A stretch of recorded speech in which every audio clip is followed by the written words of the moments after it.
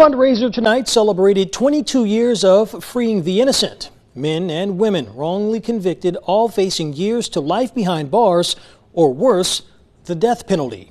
The Acadiana Host Committee, including Frank Nooner and State Senator Gerald Boudreaux, hosted the third annual Stand for Justice fundraiser at the Downtown Convention Center to benefit Innocence Project New Orleans, or known as IPNO. More than 250 attendees heard heartbreaking testimony from special guest speakers and IPNO clients, Robert Jones and Raymond Flanks. The two collectively spent 62 years, 5 months, and 24 days in prison for crimes they did not commit. Former Lafayette Chamber President Phyllis Mouton and the Women of Wisdom of Acadiana received the first annual IPNO Justice Award for their work in advancing community development, equity, and empowerment in Acadiana.